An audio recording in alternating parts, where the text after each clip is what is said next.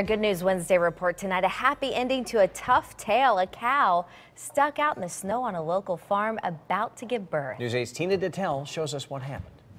This is the pen where Lydia was when Beth Tillman realized she was just about to give birth. And it's actually the farthest pen from the barn up there. And you have to go all the way around to get up there.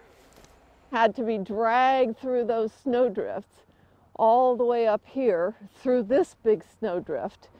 Beth Tillman says her son and one of their workers at Firefly Farms used a big strap to pull the pregnant cow across the snow-covered fields. When you elect to do farming, you do whatever you have to do to keep your animals safe. So that's all there is to it. Yeah. This was all during a snowstorm, the wind roaring, the snowdrifts 6 feet high. They're not real inclined to go there because if they fall and if they were to break a leg, that's it. There's no recovery from a broken leg for a cow. Fortunately, they got Lydia safely into the barn. 3 days later, she gave birth. This is Miss Lydia and her baby Fortuna. An introduction which may not have happened if they didn't act quickly. Outdoor births at this time of year, it means death.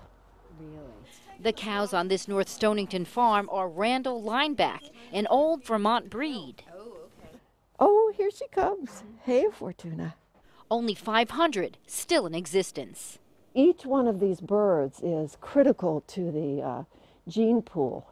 At Firefly Farms, they say they are conservators of rare breeds.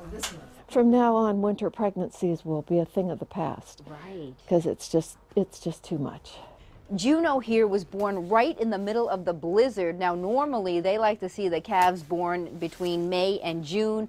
They have 5 winter babies here right now, though, and another on the way. In North Stonington, Tina Dettell, News 8.